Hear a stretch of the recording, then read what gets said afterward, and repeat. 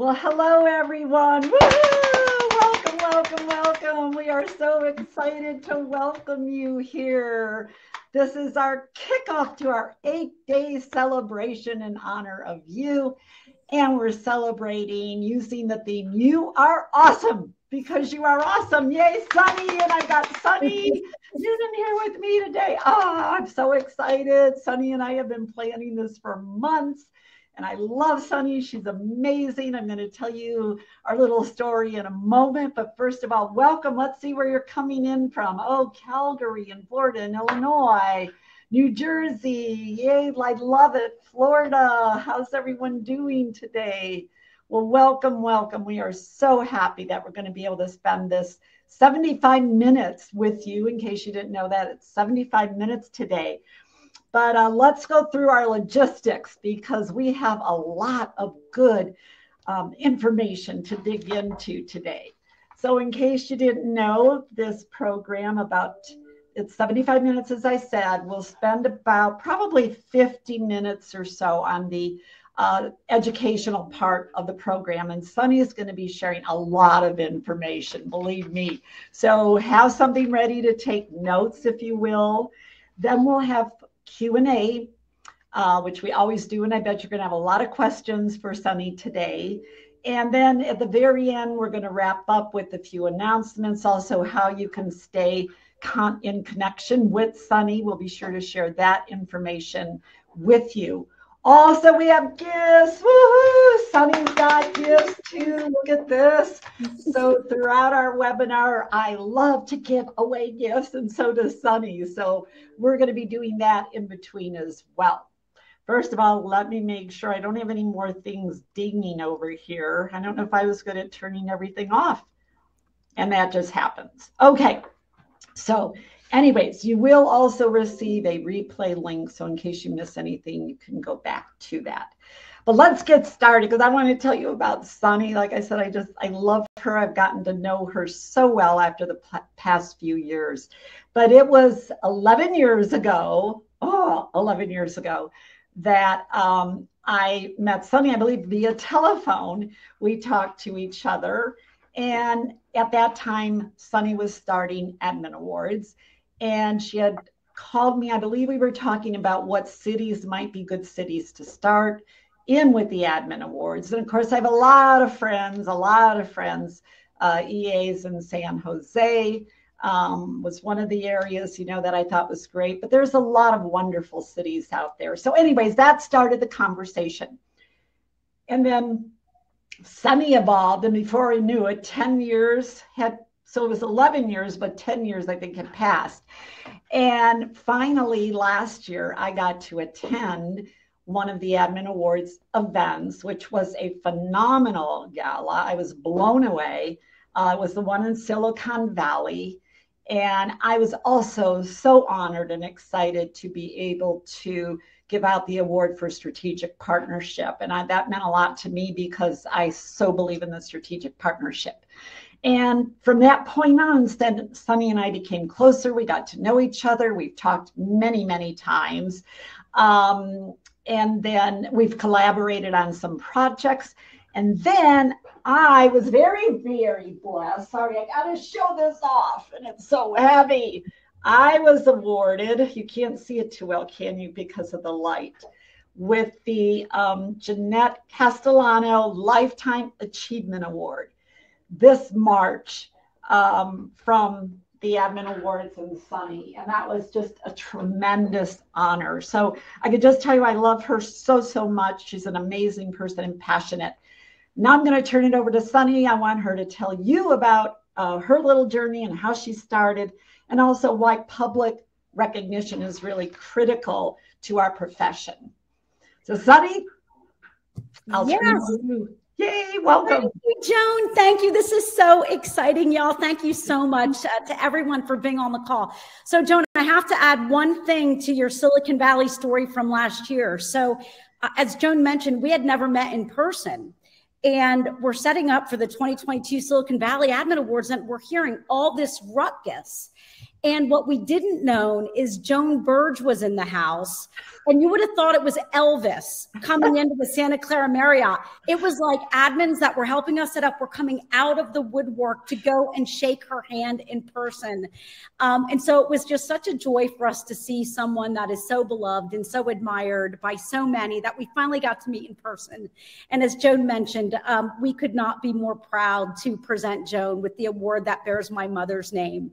So thank you for that. And thank you for the opportunity this morning to share a little bit about our story and the importance of public recognition and self-advocacy. So I'm going to give you the Cliff Notes version of the Admin Awards. So I am the daughter of a career executive secretary and an electrician, originally from New Jersey. Jersey in the house, also Texas, where I've lived much longer than Jersey. But just grew up watching the incredible impact my mom had for her role as an executive secretary to presidents and CEOs of small companies. And then later in life, my mom re-entered the workforce when she thought she was retiring. She and my father actually got divorced after 41 years. And she did that in the role of a corporate receptionist. And what I will tell you is, I think she had the biggest impact from her role as receptionist, where she was the matriarch, the first person that would greet nervous applicants, the last person that would say goodbye to coworkers leaving the organization, and all the moments in between. People used to get in trouble for hanging out in reception because they just loved my mom so much.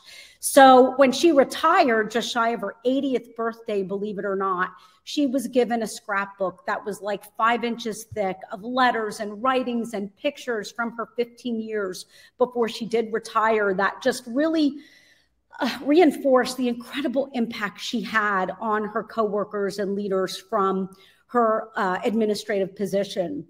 And so in 2012, we created what was the world's first public recognition program at the time for administrative professionals. And it was all inspired by my mom, just having seen firsthand not only the incredible impact that she had on her leaders, coworkers, but also she was so cherished and so valued. And I just knew that, well, first of all, I thought it was crazy that there were thousands of award programs recognizing the CEO of the year, the entrepreneur of the year, top financial planners, doctors, lawyers, but there wasn't a single recognition program for the backbones of companies, people like my mom, right? And so we created it in 2012 in Dallas.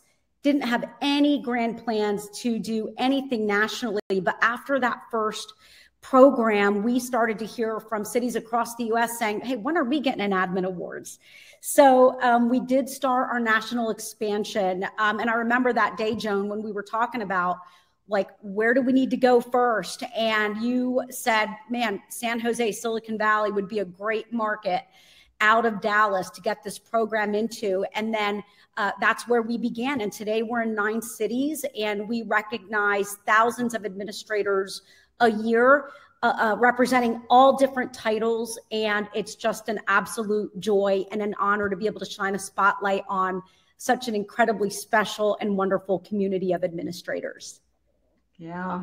And what a wonderful story. I love it. And I want to bring to the attention that the awards throughout the whole year, it is so professionally done. And just the way I was just very, very impressed. It was above and beyond what I imagined. And when I showed up last year, I was like, wow, they have pulled out all the stops, like VIP treatment.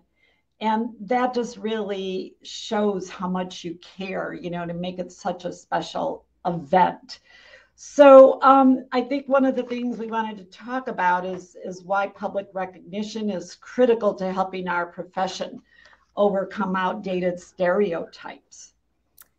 Yeah, so I believe that only by publicly sharing the success stories and accomplishments of the modern day administrator and what the role entails today do we have a shot at overcoming the ridiculous stereotypes that we all know still exist. Think about this. If we keep admins in the shadows, yes, we get your behind the scenes, but that does not mean that you should be invisible.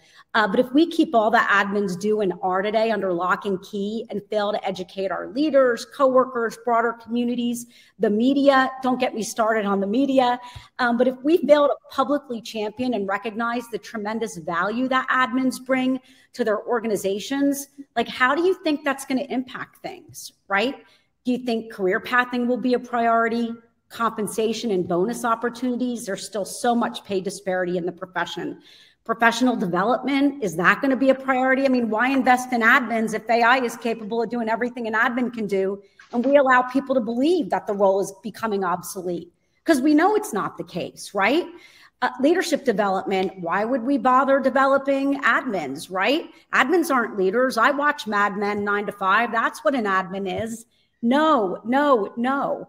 And don't get me started about how often I'm watching a movie or a show and some stupid comments made in jest about somebody running off with their secretary. Like, I don't know anybody that's ever run off with their boss, or the other demeaning comments that are made about just a secretary. I mean, come on, it's 2023. Enough. So only, I believe, if we publicly share the achievements of admins, do we change these stale perceptions. But here's the other thing I'd like to say. You know, in addition to the importance of public recognition, you know, changing or reshaping the image of the modern day admin, y'all, I think we have tremendous work to do in this profession still in terms of making sure administrators get the recognition that they deserve, but also the respect as well from their organizations and coworkers. You know, we've come a long way. Joan, you know better than I do. You've been in the space a lot longer, but I am still astounded, what I would say is on a weekly basis, on the ignorance that still exists out there, and how in this age of DEI, admins continue to be excluded from recognition programs, professional development, bonus opportunities, leadership opportunities. Some of you may have seen, you know, the post I made this past week about a very large bank who we approached because they had nominations in the system, and the head of HR said, we only support award programs available to our C-suite executives. In 2023, so, you know, that's a whole other Oprah show that we could do for the next 3 hours, but nothing really gives you insight into what's really going on in companies when it comes to admin culture, like running a public recognition program for admins, because we have visibility not into one company, much like you, Joan, but we have visibility into a lot of companies, and we still have a lot of work to do. But, and I know I'm babbling, but what I'll say is, you're good. It's good. There is nothing that thrills me more than when we shine the spotlight on not only what it means to be an extraordinary administrator, but also on the awesome executives and companies that value and take such great care of their admins. And that's the really, really fun part for us, because we know a rising tide lifts all ships, and we're raising that tide through long overdue recognition of a community that so richly deserves it. Yeah, that's for sure. I know you and I had this discussion a few weeks ago, how I was telling Sunny basically, like, I remember, you know, my husband, he was in sales his entire career. He was in outdoor advertising. He was in real estate, different industries. And I do remember there were always these award banquets for him, you know, for his industry, for his career, for sales. And there were all these, you know, wonderful things he could accomplish and achieve, which was great, you know, especially for us as a couple. But, you know, that made me realize, like, and so then when Sunny, you know, when I learned about the Emin Awards, it really made me think how, you know what, there are all these awards for every other career, nurses, doctors, real estate agents, everybody, marketing, and yet there was nothing. Yeah. And the advocating, like you said, it's so important. And we're going to talk about different ways you can advocate. This isn't just, apply for the awards. We don't want you to think that. But why? Because that's really what it is. You know, by giving those awards, we are talking up why the assistants deserve this, what they're doing, what their accomplishments. And like Sunny said, we need that media. We need to get it out through the social and so forth and let it snowball and really get legs on it. So let me go on. I know we need to go on. Did we cover everything in that opportunity? I know you talked about the we did. Yep. And all of that. So, I guess we're going to do some giveaways really quick. Yay. All right, we're going to do our first giveaways, everybody, and then we're going to dig into the next piece of this topic. So, yay, this is the fun part. Malia, are you ready? So I'm going to give away, what am I giving away first? Again, to go with our theme, you are awesome. This is You Are Simply Awesome. It's a makeup bag. Malia loves shopping for all of you, by the way. I have to say, I told her how much she could spend. She got to go shop. I loved that when I was an assistant. I loved it when my company would say, here, we need some things, for gifts or whatever. Here's your budget. I'd be, woohoo, I'm spending someone else's money. Okay, go ahead. But it was fun too because of our theme. It was really fun because we have such a great theme going on. Okay, so the makeup bag will go to Nancy. I can't pronounce the last name. I'm sorry. Zuczor, Czuczor. Nancy. All right. Yay! Okay, and then Sunny from Sunny. She's got 3 T-shirts she's going to give away. She's going to show them to you how lovely they are. Yay! So we'll let you pull 3. Okay, we have Robin McKinney, Helen Holmes, and Sarah Lamb. Yay! And those will come directly from Sunny, right? Yep, you got it. All right, are you ready for our next piece? This is really meaty, and gosh, as I was reading through some of Sunny's notes, it is staggering. So what we want to really cover now, and especially, well, obviously Sunny, the staggering difference between male and female self-advocacy in the workplace.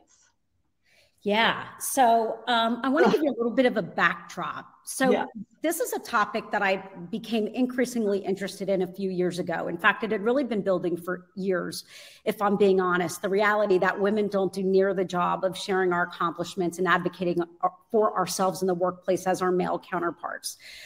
First, as someone who works with admin professionals and also the daughter of one, I'm noticing this really magnified reluctance to share achievements and to advocate compared to other professionals within the organization. And then I'm also seeing differences in how male admins are participating in recognition and how they just will never say, no, I'm not interested in being nominated, or I'm going to, pass on this nomination and on recognition. It just does not happen. And this really became magnified as we began to grow in more and more markets, right? But also, if I'm being honest, as a female entrepreneur, I was struggling with it, y'all. I realized that I was probably playing it too safe to the detriment of my company at times when it came to sharing our success stories. So as the saying goes, when the student is ready, the teacher will appear. And that is honestly what happened. I was sort of randomly invited to attend this Google workshop called I Am Remarkable, which I'll be honest, like the name alone turned me off. I'm like, it's a Google, I am what? I am remarkable. But a bunch of former colleagues and a couple of bosses actually were going to be there who invited me that I adored. It was during the pandemic and I was dying to get out. So I thought, what the heck? Even if I didn't love the name of it, I thought it was kind of hokey. As I read the description, I was like, okay, I really need to go to this thing. I think I've got some things to learn. And basically what the Google I Am Remarkable workshop is, it was created by 2 female Google employees. They were actually both named Anna, coincidentally, but they were in a workshop for women at Google, and they were asked to stand up and share what made them remarkable. And what they noticed was that so many of the women struggled. I mean, really struggled, and some couldn't even do it. So curious about their observation, they began researching and discovered a vast body of literature that confirmed what they intuitively knew. Women and other underrepresented groups often struggle with self-promotion and are conditioned at a really young age not to speak openly about their achievements, right? Think about it. I think there's a whole TED Talk on this. You know, boys are celebrated for being brave when they're young, and girls are celebrated for being good, right? How many times did you hear, if you're a woman on this call, good girl, be a good girl, right? So these two Annas created this workshop, which today is really a movement. It's the I Am Remarkable workshop. It's reached 178 countries. They have hundreds of thousands of participants, and it's all about helping women and other underrepresented groups in the workplace get more comfortable when it comes to self-promotion, because we suck at it. It is a fact. We know nobody is better at shrugging off praise or lowballing our abilities than women. And here are just some of the findings and stats that I pulled from the workshop literature. I'm actually an I Am Remarkable facilitator, but since then I've done a ton of research on the topic myself, because we can't do what we do as an organization without inspiring admins during their journey with us to get comfortable advocating for themselves and sharing their accomplishments. So just a few stats to I think, make your ears perk up. So a lot of you have probably read the HP study that found that women only apply to jobs if they're 100% qualified, while men apply when they meet only 60% of the qualifications. Crazy, right? I've been there myself. I would never have thought to apply for a job unless I literally had every qualification. Men are also 4 times more likely to ask for higher pay than women with the exact same qualifications. And that is a big problem, y'all, because when you look at the gender pay gap that exists, we've participated in that. I'm not saying it's our fault, but it is our responsibility to change it. When it comes to negotiating, 2.5 times more women than men say they feel a great deal of apprehension about negotiating.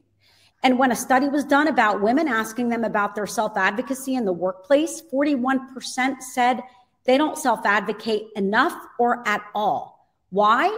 Well, 59% cited general shyness or anxiety. 43% said fear of retribution. 31% cited fear of being labeled as aggressive. And then another study in 2021 showed that 82% of participants have hid a success from a loved one, coworker, stranger, often out of a desire to avoid bragging. But here's the deal, y'all. It ain't bragging if it's true, right? Like, that's not bragging. It's stating facts. So those are just some of the stats that I know I was shocked by, that I thought you would find interesting this morning. Yeah, they're very, very, very interesting. So I want to kind of build out on that. I'm looking over the chat, and I thought of a couple things as you were talking. And getting to that question of the why, and I'm just watching our time too. Like you said, the why is that, right? And a couple things I thought of, and what I've seen in the chat too, like nobody's ever really taught us, you know, how to do that, how to not feel that we're bragging, right? Because it's true, you know, I think we're a little more humble and don't like to brag too much about our accomplishments. So the learning, that's a piece of it, which we're going to talk about. That's something you're going to cover. How do you do that? What are the steps you take, and how do you build that? So we will cover that. So I hope you can stay on, because we are going to get to that. The other, someone had commented about we take our talents for granted, which that's probably true. We don't, you know, I know one thing, like in some of our training classes, there are certain times when, depending on what the topic is, I'll ask the assistants to pair up and share with each other what is something they do well to help their executives succeed. Or I'll ask them, each person, go around and tell us something you do that makes you stand out or makes you a star, right? And it's always this feeling like, well, surely there's really nothing I have to share. Every assistant in this room does this, you know, all 25 of them. And I'm like, no, everybody doesn't do it. So I think that as an assistant, you have this assumption that, well, surely every assistant must do this. And, you know, a lot of our training is geared around, and for those of you on this webinar, and Sunny, maybe you know this, Sunny, it's geared around having you figure out what your gifts are. What is it that makes you stand out? What is it that makes you shine? That's why we have this whole star performance theme going for 32 years. It's we want you to dig deep. We want you to find out because you have talents that other people don't have, or they're not going to do it in the way that you do it. So, but it's getting to that level of comfort, which we're going to talk about. How do I get comfortable? It is exploring and knowing your special gifts, and you've got to dig into that a little bit. And then again, how do we do it in a way that we're going to be very comfortable with, but also that, yeah, we do need to be bold. I talk about being bold, standing out. And I really believe, Sunny, in this day and age of people working remotely, working in their houses, you're not visible. If you're not showing up in your offices on a regular basis, they're not going to see your talents. So you have to advocate for yourself. You have to let people know what you do. So anyway, we're both very passionate about this. So this actually leads into, I think, the next piece we want to talk about that I thought was really interesting, Sunny, when you were talking about, all these assistants, you work for leaders, you work for executives, you work for people who were bold, are bold. It's an expectation. They're not afraid. So I love that whole topic area and would love for you to share all your insight on that. Yeah, absolutely. So think about the qualities of your leader, right? Or your organization CEO. Do you think these people have gotten to where they are by playing coy, by not self-advocating, by not going after what they want, by not sharing their successes, by shunning opportunities for public recognition? I mean, do people say, yeah, I think I'll skip the Nobel Peace Prize, I'm good, or no, I don't need to be on the cover of Forbes, or I'll skip going to Northwestern to accept my award? No, right? They take risks. This is their language. Even the most humble leaders have succeeded in striking the important balance of confidently, not arrogantly. I saw somebody in the chat say, we got to learn, right? How to strike that balance, to not come across as arrogant, right? But to still have humility. But they've done it. They're confidently championing themselves and their accomplishments to get to the next level. They get it. It's critical. And here's the deal, y'all, the reality of it. For leaders that you might classify as even just a little narcissistic, the research actually shows that not only do they personally engage in self-promotion and sharing their accomplishments confidently, but they also react more positively to employees who engage in self-promotion because of that whole similarity attraction principle, right? People develop better relationships with people who behave more like them. And in line with that, leaders react more positively to self-promoting employees. It's that simple. So all that to say, you may have been missing a bit of an opportunity to connect with your leader by not being more proactive in self-promotion and advocating for yourself, because likely they're going to love you for it. Yeah, I love that idea. And again, if you're trying to be viewed as a strategic partner and be considered, on that level with them, we have to mirror some of what they do. We have to mirror those behaviors. And like you said, I think a leader is going to respect the majority. If they're a good leader, they are going to respect that you've brought to their attention what you do well, because they don't always see what you do well. And the other part is, how can they advocate for you and, fight for a salary for you, a salary increase, a job title change? They can't go to battle for you if they don't really know what you do. So, and again, it's all in how you do it, which we're going to get to that. Sunny is going to get to that. So I know so this leads in then to our next question. Wow, I didn't even realize we have this all leading in and tying in really nicely about the self-promotion. That range, and again, this kind of blew my mind when you said it. There's this range between, that yucky, arrogant kind of promotion, and then people who do nothing, they just hide. So yeah. Let's talk about that. So listen, I agree. Like, there's something called LinkedIn cringe, and I think I get it on a daily basis, to the point to where I'm not paying attention to LinkedIn as much as I know I probably need to be, because it's just everywhere and it's constant, and it's all about me, right? So I think because nobody gets turned off faster than when people are arrogant and cocky and constantly boasting, especially if they don't have the goods to back it up. So I think the mistake we make is you have like arrogant and boasting and cocky over here, and then you have nothing over here.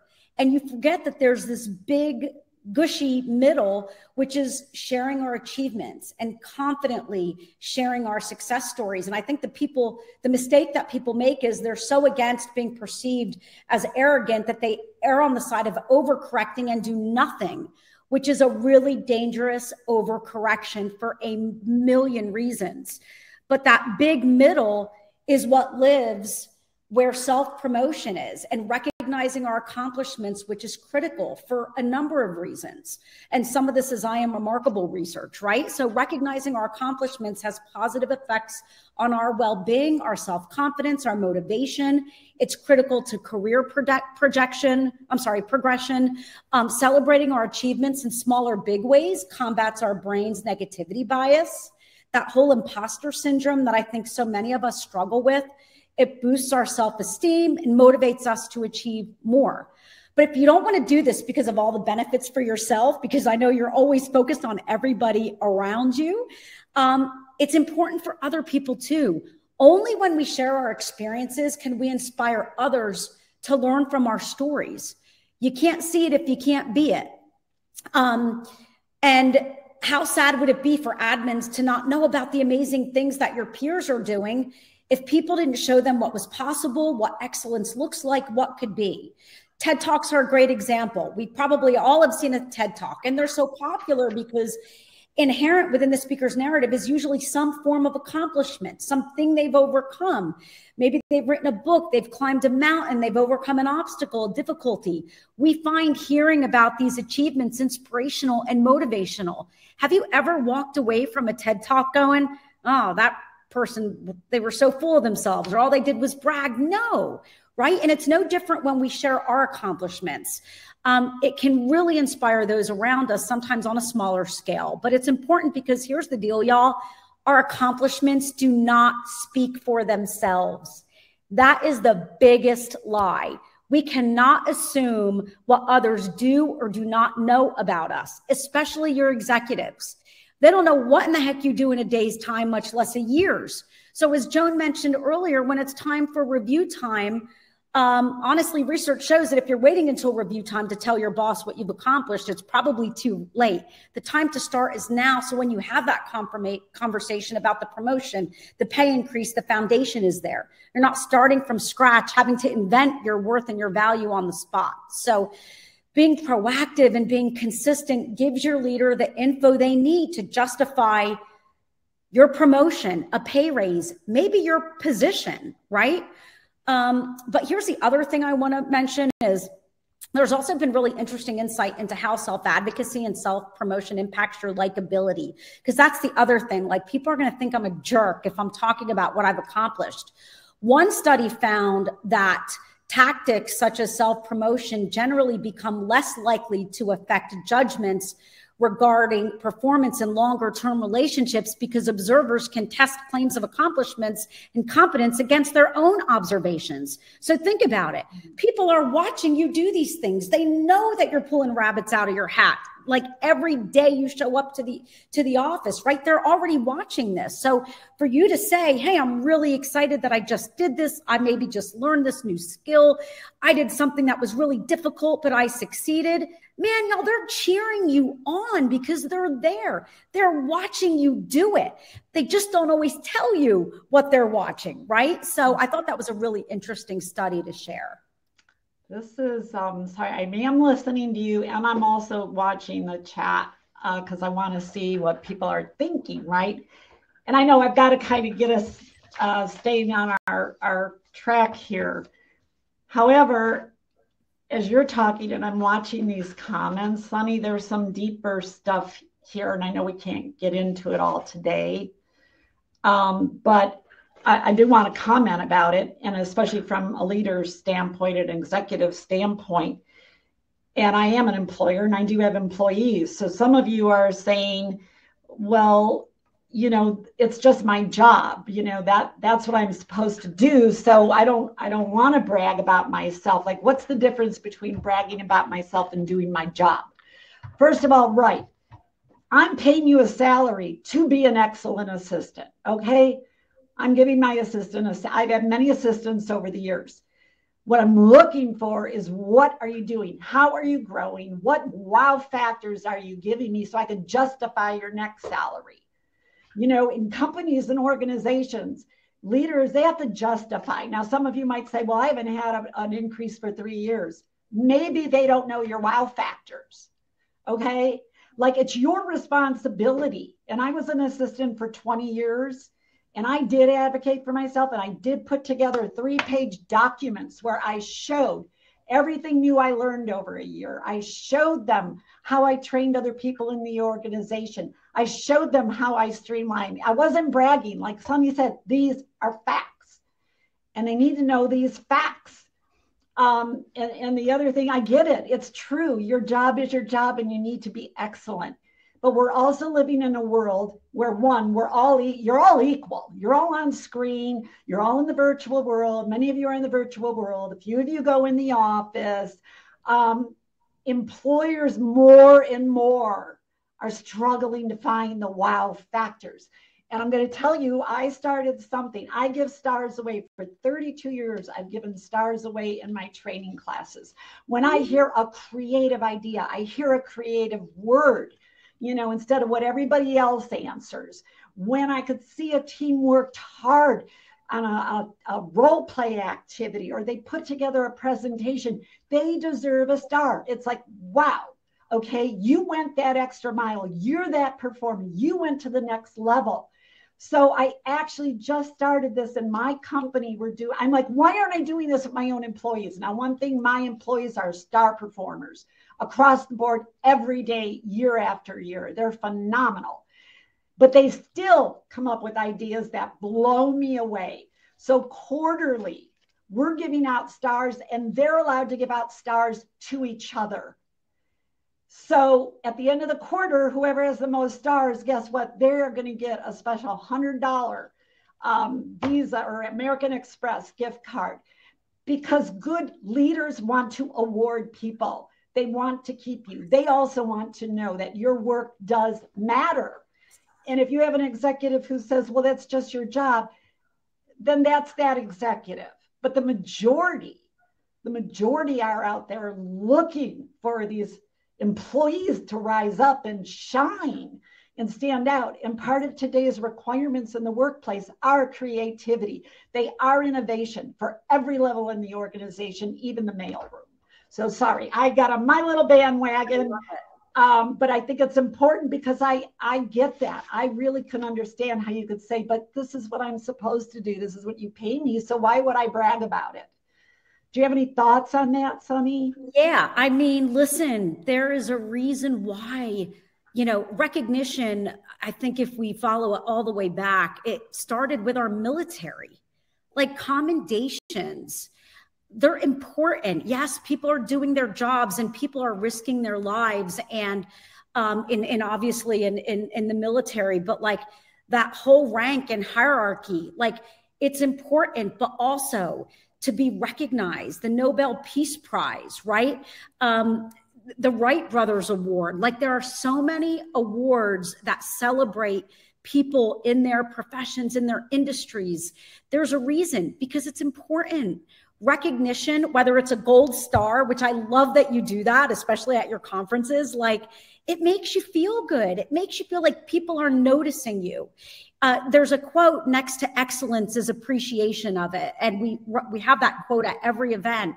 And that's the truth, right? Like, it makes a difference. I know when we do info sessions, I also often quote Oprah, who's one of my role models. And she talks about how, you know, she's done 35,000 interviews, and she's interviewed President Bush, President Obama, heroes, housewives, Beyonce, and all of her Beyonce-ness. And she said the thing that they all have in common is when the cameras stop, they all look at her, and inevitably in their own way, they say, how did I do? That's the common denominator, y'all. And sometimes I think admins, because You're so many rare and amazing qualities all rolled up into one person that frankly you typically don't find all in one person. I think, you know, there's this sort of tendency to say, well, I do my job, I'm behind the scenes, I don't need recognition. You know, I'm not called bullshit on that. I'm sorry, Joan, I'm not supposed to cuss, but not only is that not fair to you, it's not fair to your profession, because there are people who are trying to rise through the ranks in this career that need you to show them the example, right? And then the other thing is, like, when somebody feels it in their heart that you're worthy of recognition, by God, you accept it, because it's also important to them to be able to convey their appreciation. And Joan, we're way going off script now. I know, so I know we're gonna finish your thought, and then we're gonna that's really it. I know. Well, Sunny and I, you can tell we're very passionate being champions for you, and we want you to be champions for yourself. And I know we got to get to the how they do this. So we're gonna, let's see, we do have some giveaways, and then I may move us around a little bit so we get to tips, which I think is actually our next. We're there. Yep. Yeah, we're gonna get there. Give us one more minute. We're gonna do some giveaways, and then we're gonna get to how do you do this? You know, what's the process? So I'm gonna give away 2 gifts. And we're going to do ours. This is a beautiful journal. And what is that, Malia? Keychain, I think. It's a keychain. So, yay. Who's that? That is going to go to Judy Contreras. All right. Yay. Okay. And then Malia picked out, she loves this candle. Here it is. Sometimes you forget you're awesome. So this is to remind you of that. And it's a candle. And that is going to Melissa Lynch. All right. All right, Sunny, you've got 3 sweatshirts, right? Yes. 3 admins run the world hoodies. That's nice. Okay, the 3 winners for the sweatshirts are Loretta Morgan, Tammy Witzke, and Andrea Kulaga. All right. Very good. And thank you for those, by the way, Sunny. All right. I think we've really convinced you how important it is to let your gifts be known. So now we really have to get to the how, right? And how to do that and get comfortable. And Sunny's going to take it away on this one. You've got it. So I don't have any tattoos. I'm 52 and I don't have any tattoos yet, but if I did, I know exactly the tattoo that I would get. It would be a really important reminder, and that is, be afraid, do it anyway. And that's a quote by Carrie Fisher. She says, stay afraid, do it anyway. What's important is the action. You don't have to wait to be confident. Just do it, and eventually the confidence will follow. I get it. Advocating for yourself and sharing your achievements can be scary. There's clearly something holding us all back, because we all struggle with it. And it's typically that menace of a 4-letter word, fear. But everything we want in life that's worth it is on the other side of fear. We know this. It just is. But the great thing is you overcome it through action. And when we do that again and again and again, things that used to really be scary become nothing. You'll look back one day and go, why did this stress me out so much? Very good. And I guess with that, there is, we teach in one of our modules in Star Achievement, we talk about fear, intimidation, and courage. Now, courage is not the absence of fear. In fact, Mark Twain says it. Courage is resistance to fear, mastery of fear, not absence. And I always think about, really quick, when I first started speaking, I was a nervous wreck, believe me. Like, so why did I do that? All I wanted to do was help assistants. Speaking was the vehicle I had to use, but I was scared to death. And I'll never forget the first time when I had my first bigger program. I think there were 100 assistants in the audience. I was shaking, because I wasn't doing it on a regular basis. I think I maybe had a half-hour speech, 45 minutes. I was a nervous wreck. I had the fear and I had the courage to get on the stage.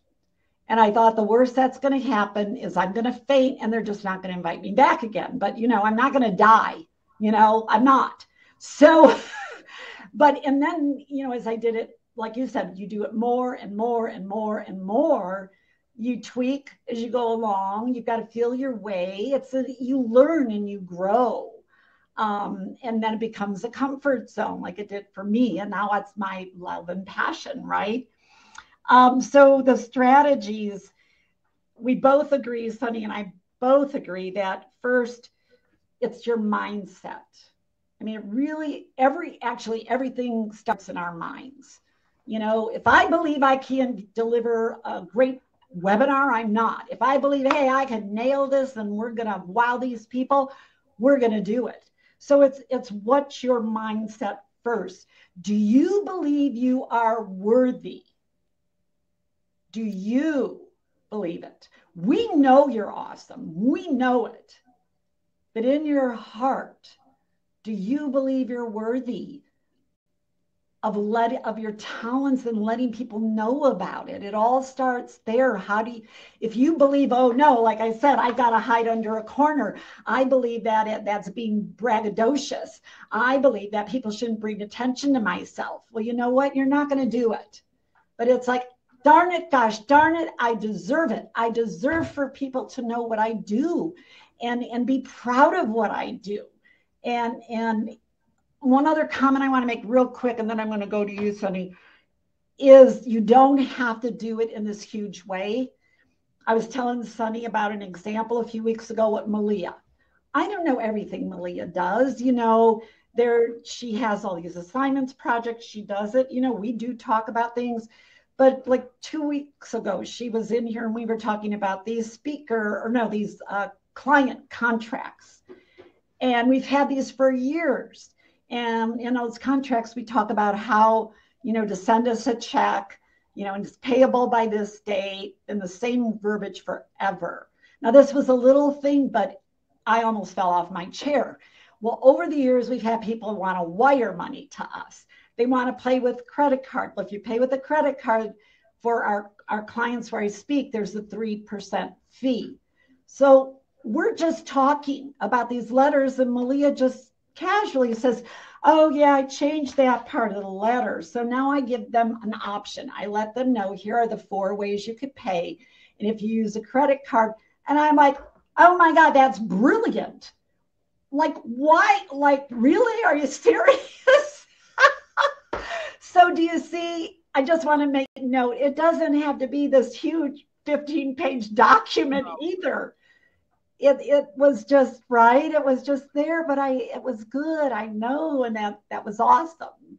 So, Sunny, starting with the first steps about you've got your notes there, and so I'm going to turn it over to you. Yeah, it's funny. We have that in common. I remember before I started the Admin Awards, when I would have to sit around a table full of 10 or 15 people and be asked to speak, I would literally shake. And it was not even speak, introduce myself. I would literally shake. And I remember when I started the Admin Awards, I told my husband, I got to be honest with you, if I'm going to have to get on a stage every year in front of 450 people at the time, I'm not doing this anymore. I'm not getting on stage. It's not about me. And for years, I tried to get out of it. And then I would have people tell me that's pretty selfish. Like, you got to get over it. And they were right. And it's a muscle. I don't want to get too much on that. Public speaking is a fear of many of ours. But now you can't shut Joan and I up, right? So we're living proof that you keep flexing these muscles and you develop them. So back to your point, the first step is you got to know your worth, right? When you're self-advocating and when you're sharing your achievements. Not only as a collective community of administrators, which I don't know if you know this, but it costs a company on average 70% of your 1-year salary to replace you should you leave your organization today. 70%. Think of what you make in green, cold, hard cash. Torch it, up in flames. That's what companies lose in institutional knowledge. You know how things get done on paper, and then you know how things really get done. Right? There are a million reasons why admins are a very costly employee group when they're not retained. And here's the other thing I'm going to say. Great Resignation, when 47 million Americans quit their jobs. You know who was also a part of that 47 million? Administrative professionals. Because today, you know, you have choices, you know your worth, and you're no longer settling. And companies are sitting up and starting to take notice that they got to start making sure that you're in an environment where you can do your best work, where you're going to stay. So understand you're an expensive proposition to replace. You also have to know what makes you personally valuable. Like if I was going to tell somebody right now what I was good at, I would say to them, you need ideas, creativity, I'm your girl. If you need me to balance a budget, I'm failing all day long, right? So like, I think being honest about what you're good at and not being afraid to voice what you're not good at, right? Those are things that help you self-advocate. Understand that talking about accomplishments is a skill that you can absolutely establish and improve. People are not born with this gift. Nobody finds it easy. It is a muscle that needs flexing to be developed and strengthened over time. So in the I Am Remarkable workshops, we reiterate the importance of practicing sharing your achievements. How do you do that? Well, you start by writing them down in the form of statements. And you can do the I am remarkable structure, which would start with I am remarkable because.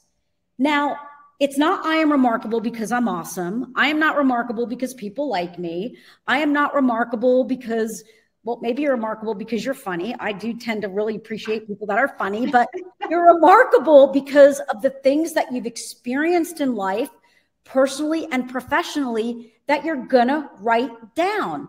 And you're gonna amaze yourself because you're gonna go, I am really proud of that. I'm proud that, you know, I became a single parent and re-entered the workforce and developed new skills and got promoted twice within 5 years. Like, you have so many things that are remarkable that you don't even realize are remarkable about yourself that somebody wrote in the comments earlier. So when you start writing these I am remarkable statements down, that becomes the foundation of your statement bank of achievements that you now need to add to daily or weekly. Frequency is key. You got to get into the regular habit of documenting your accomplishments. Next, you have to say it out loud to somebody, maybe a friend, maybe your mom, your partner. I am remarkable because. So practice saying these statements out loud. And listen, it's going to be uncomfortable and awkward. Of course it is, but it's a really important exercise. While you're doing it, you got to be aware of self-sabotage, minimizing or criticizing your achievements. It's such an easy trap to fall into. Next, we encourage you to build another weekly habit by creating an accountability group. Maybe it's a text group, a WhatsApp group, maybe it's a Zoom call that you have weekly or every couple weeks if you can't do it weekly, but you're going to practice sharing your achievements publicly with one another. You're going to play around with the skill. You're not always going to get it right. Sometimes you might feel odd, but think about the role models in your life or people that you admire and learn from them. Right? Maybe it's an actor, maybe it's an author, maybe it's an entrepreneur, maybe it's your leader, right? But you're going to find the voice that's natural to you and get more comfortable with self-promotion in a way that feels true to you. Then you're going to share your achievements with somebody you would typically hesitate to share them with, like a manager or senior leader, because that's where it really counts. And here's the thing, y'all, it's really simple. You're stating facts about what you've accomplished. You're being thoughtful about it, intentional. You're exuding confidence. You're self-assured. You know the difference between that and somebody that walks around telling everybody how awesome they are and how everybody loves them. There's a big difference. That's bragging. But remember, if it's true and if it's based in fact, it's not bragging. Yeah, that's really, really good. And you made me think, Sunny, too, with the documentation. So there's different kinds of documentation, right? Because there's simple documentation. Like I said, I had created a 5-page Word document or something at that time, 4-page. The other thing, though, I did want to also talk about is in our world-class course, we spend a lot of time talk about the career portfolio. I've talked about a career portfolio for over 25 years. It's because someone, when I was living in Michigan, interviewed for a job with me as a secretary job. And she was the only person, she walked in with a career portfolio. I didn't even know what it was. I mean, it was like that big at this time. And she blew me away. That's how she had the edge over those who brought in nothing. And she got the job. So one thing I want to say, the career portfolio, you can all look into that, Google it. We have stuff on our website about it, what you put in the portfolio. And it's not just used for job interviews. It is a documentation of your work, kudo letters you've gotten, all kinds of things. So that's another type of documentation you can do. So I know we got to turn this over for questions, right? But you had one story. I know we had a lot of other things we were going to talk about, Sunny. That's okay. And we'll get do the story at least, and then do questions, and then we could circle back if we want to. Absolutely. And we'll push out an overview of this so we can share a little bit more with you about some of these topics. But so I have countless stories of admins that have advocated for themselves in their profession from across the country. In fact, if I'm being really honest, the majority of the time when a company participates in our program, it's because fierce and mighty admins have said, we need to do this. Our community needs this. And they're just not taking no for an answer. But I think there's one story in particular that I want to share with you, and it's Debbie's story. I'm not going to give you her last name. I'm not going to give you the name of her company. You could probably figure that out if you dig deep enough. But so it was our Chicago Admin Awards program in 2021, and there was an EA Debbie that was nominated for the Loyalty Award. And she was nominated by her leader, William, who she had supported for like 15 years while she was at the company, but he had taken a package during COVID. And so he went into retirement, but she was also nominated by somebody in marketing. And what I didn't know at the time is Debbie hadn't yet been nominated by her new leader, who I think she had supported for about a year or so, but she went to him and said, hey, I was nominated for this program called the Chicagoland Admin Awards by Will and Katie, but it would mean the world to me if you would also nominate me, given that you're my current supervisor. And he said, yeah, listen, I'm happy to do it. Let me run it by HR. I'm fairly new, and I want to make sure I'm not setting a precedent that we can't keep up with. So I'll get back to you on that. So time passes, and Debbie ends up becoming a finalist in the Chicagoland Admin Awards. And a couple days after we announced finalists, I get this email from a lady named Michelle in HR, who was a talent acquisition manager, that essentially says, we're going to need you to remove Debbie from your website. We see that you've declared her a finalist. We will not be participating. You can imagine what my response was. It was, yeah, no.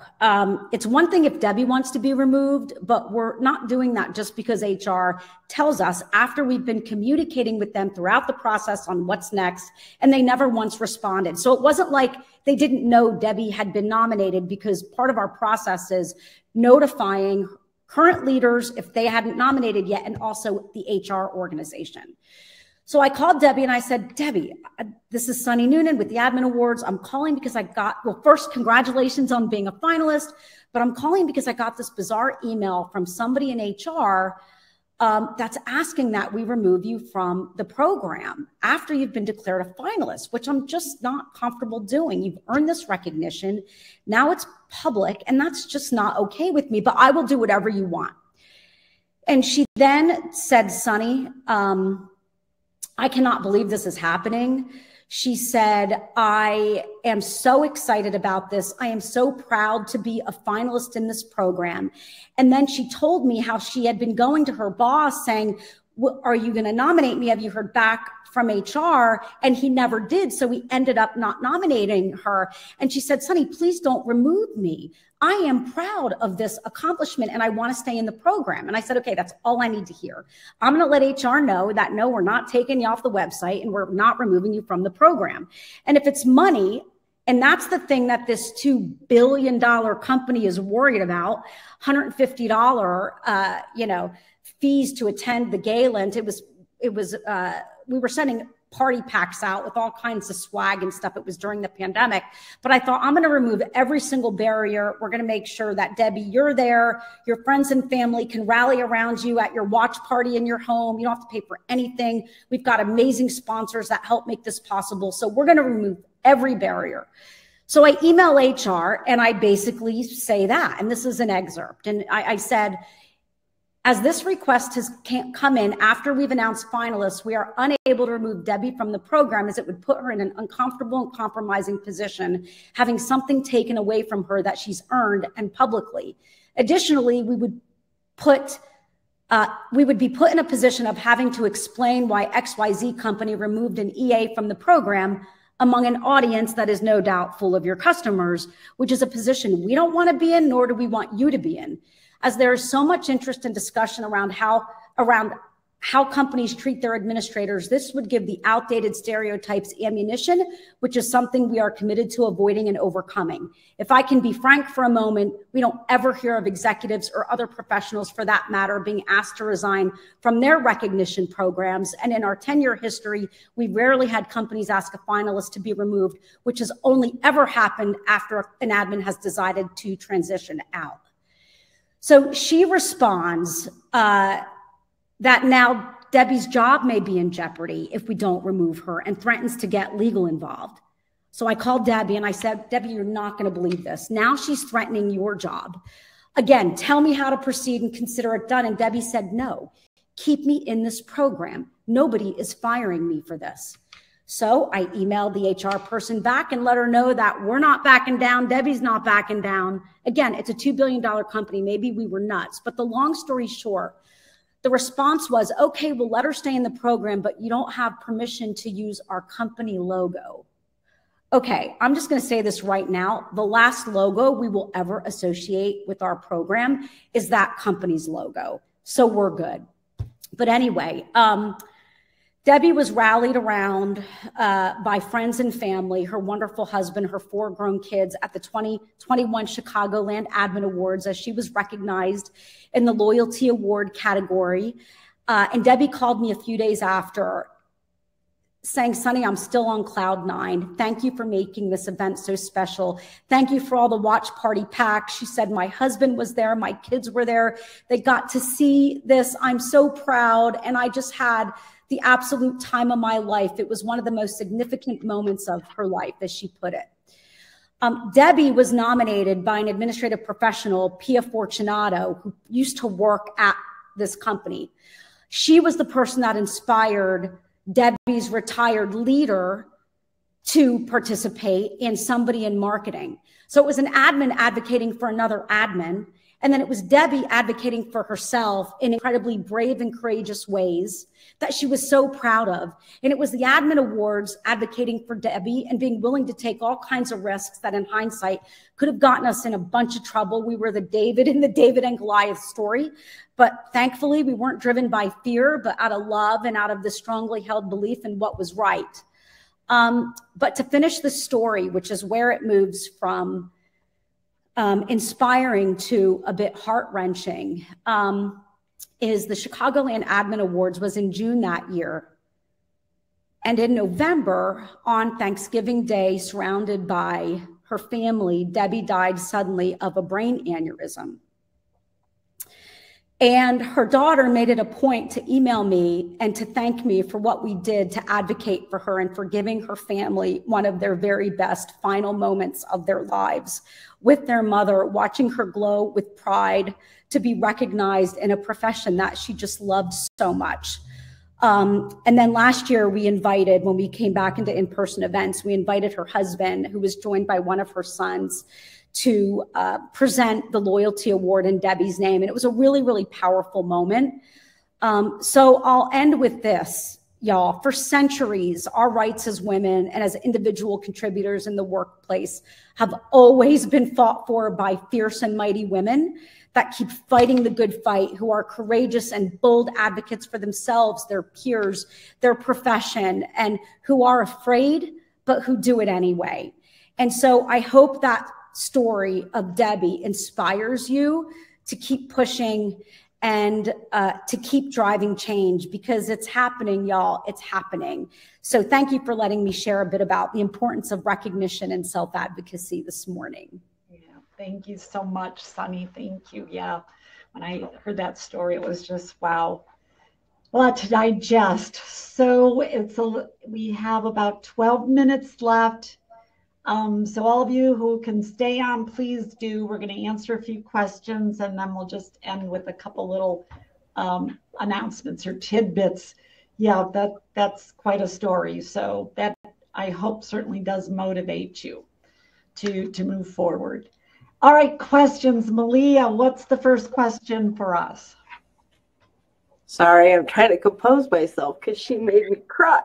I know, right? And that's an amazing the story a few weeks earlier. So, I mean, maybe that helped that I kind of knew where Sunny was going with the story. Okay. First, a quick and easy question, Sunny. A lot of people are asking how they can order the t-shirts and the sweatshirts.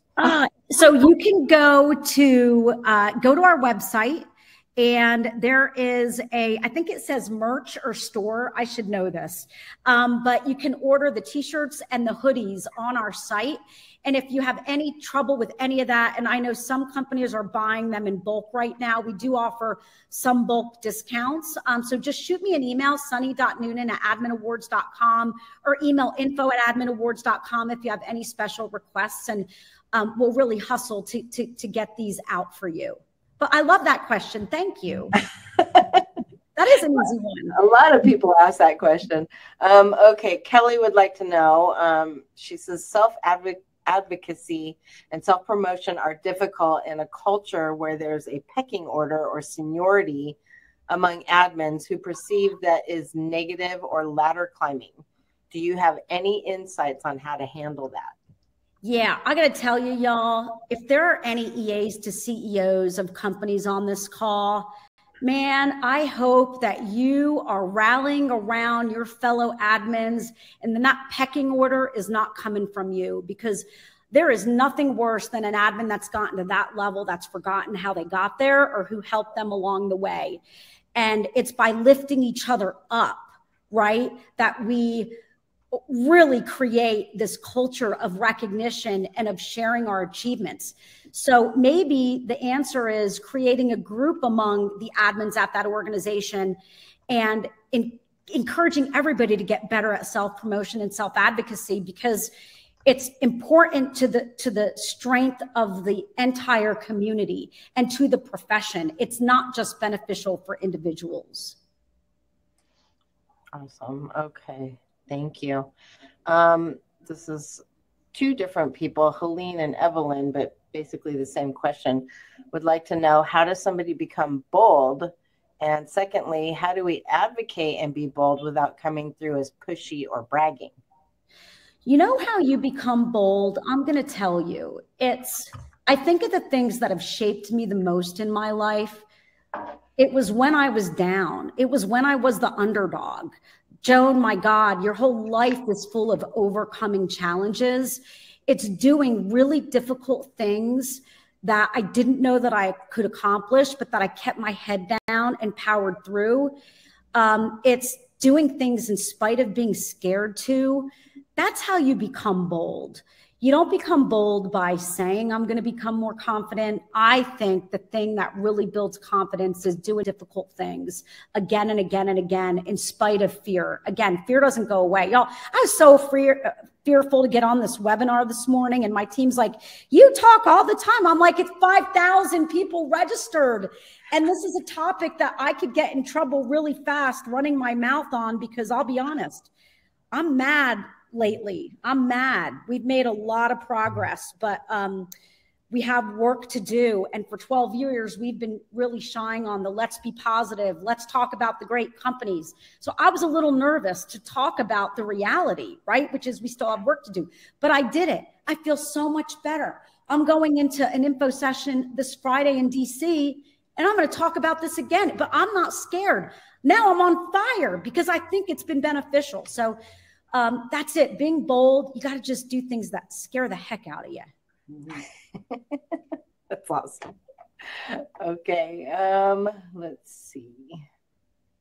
Sorry. Letitia would like to know, what's a great way to remind leadership of Administrative Professionals Day without feeling awkward?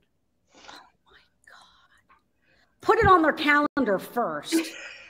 Like, I've heard admins that they literally do that. There have been admins that have said, hey, I know you're going to forget to send me flowers. So just so you know, I'm using your credit card and I'm sending myself flowers on admin day. Like, I mean, listen, y'all know if you've got that kind of relationship with your leader, but if they're not going to, in an organized and deliberate and intentional way, recognize you during admin week, by God, you get your admin community and you have lunch together. You tell your leaders, you will live without us for an hour and a half on April 26th.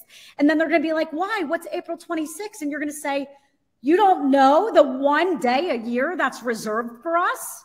Like, I remember Boss's Day. Maybe you don't. I think Boss's Day is not. Yeah. And listen, there are so many companies, y'all, as if that bank wasn't bad enough by saying we only support award programs for C-suites. I also found out this week that they also don't do anything to celebrate admin month, week, or day. Wow. Yeah. Okay. Right. How are we doing on time? We're good. Okay. Valerie is asking, what do you think about executives and managers should be taught in MBA/management education how to work with an EA? Should it be part of their curriculum? Oh my God, I think that's brilliant. Yeah. Yes. Because Joan, you know how many executives don't truly know how to utilize their support staff, especially from what I hear from admins, this next generation of leaders, they especially don't. Oh, especially they don't know because they think it's all AI and apps and all of that stuff. Yeah. Yeah, and that's actually why we wrote a book. I thought so. I was going to say. Yeah, my colleague James Bristow and I. Hold on. Get it? Yes. I gotta get it. Sorry. We came out with this book so that we could tell these executives you need an EA. And why you need this and how they give you the edge and how to work with an EA. And the fun part of the book was James is 30 years younger than me. So he is that younger hip executive. But what was interesting, he believes in so many of the principles like I do or that I've talked about for years, the strategic partnership. He does not touch his calendar. Nobody touches his calendar but his EA. So yeah.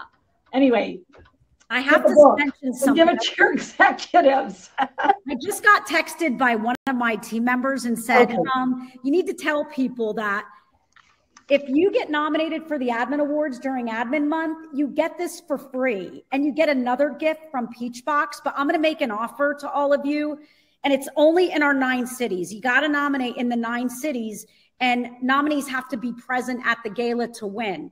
If you're an admin on this call and you nominate a fellow admin before the end of the month, you will get a sweatshirt and your nominee will get a sweatshirt. But you should be nominating each other. So I forgot to say that. You don't have to buy them. You can get this for free if you recognize one another. Thank you, Eric. All right. We have like 3 minutes. However, and I do this once in a while. Sunny, if you're willing to stay on 5 extra minutes, I'm willing to.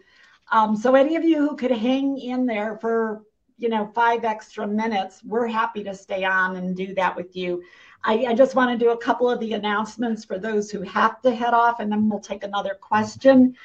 So first of all, we have a final gift as well. Yeah. So Sunny's contact information, say that again, how they can get in touch with you, follow you, whatever. Yeah. If somebody from my team can put it in the chat, it's just sunny.nunan@adminawards.com.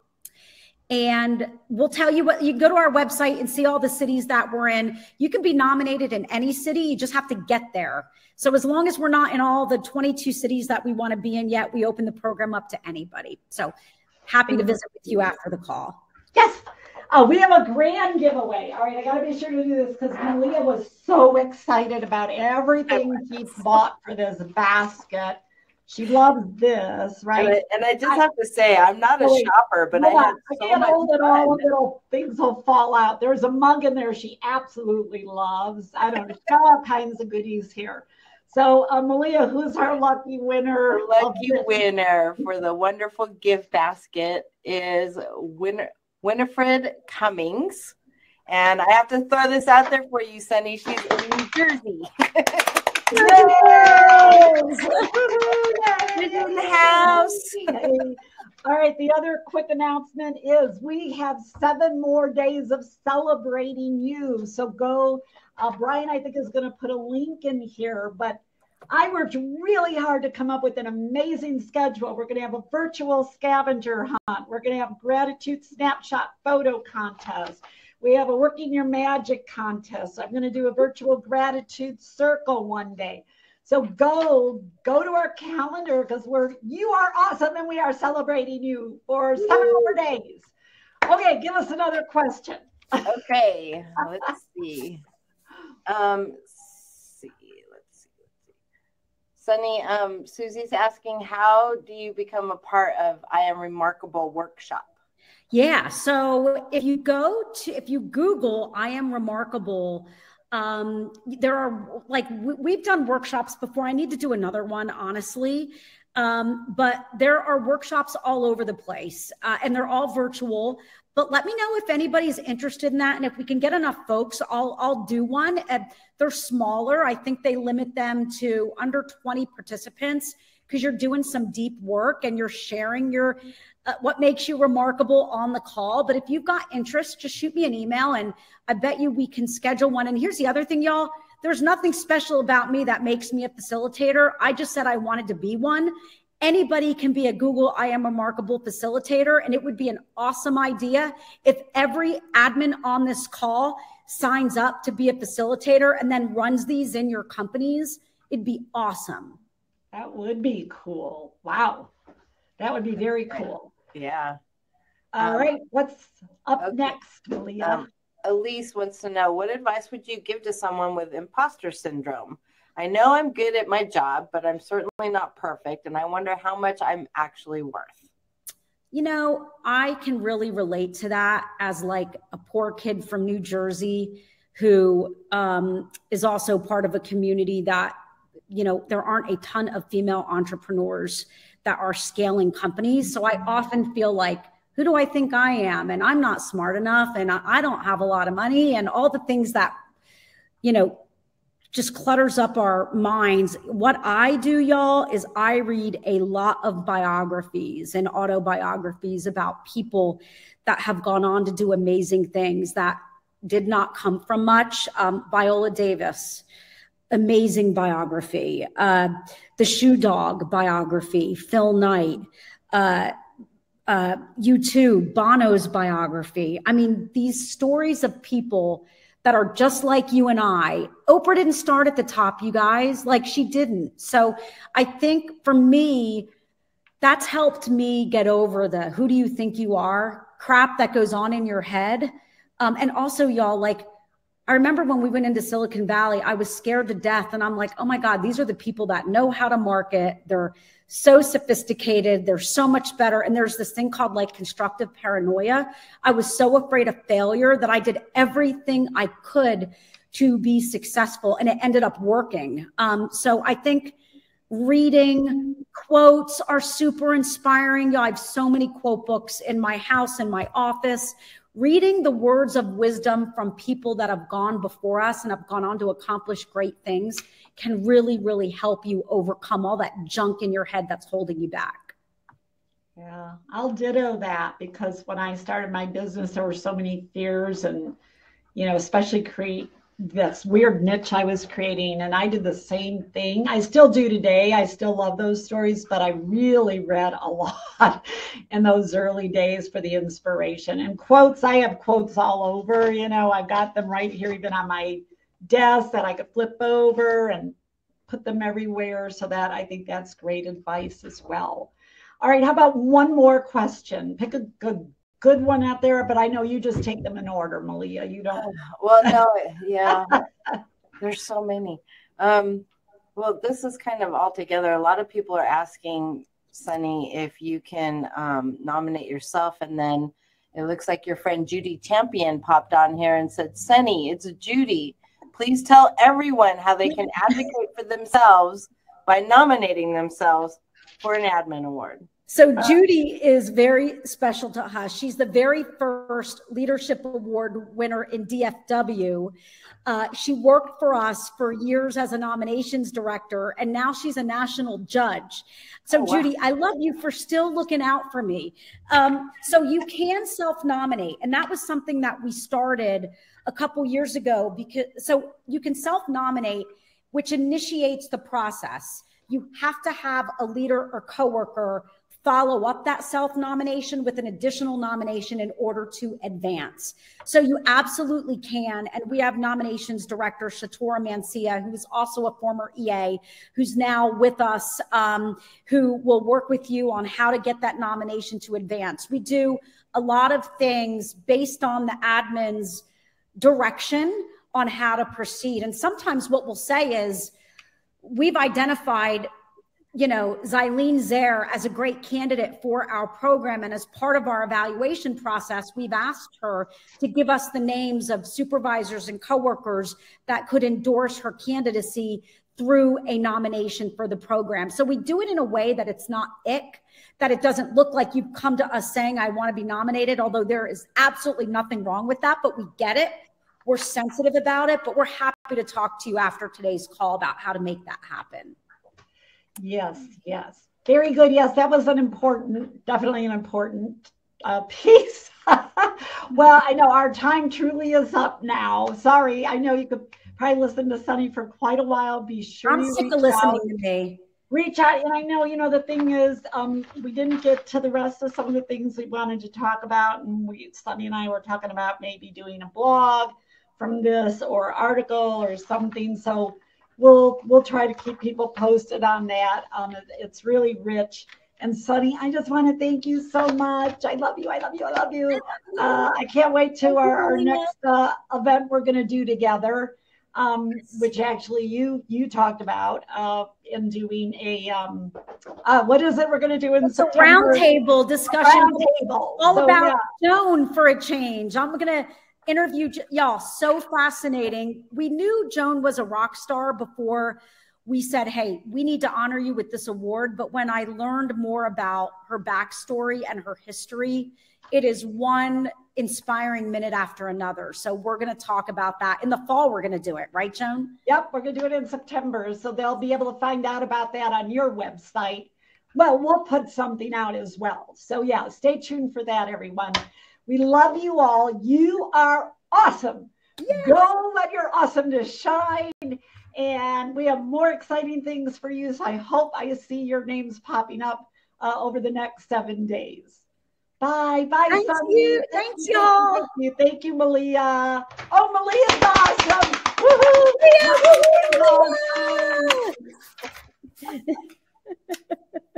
Bye. Bye. Bye.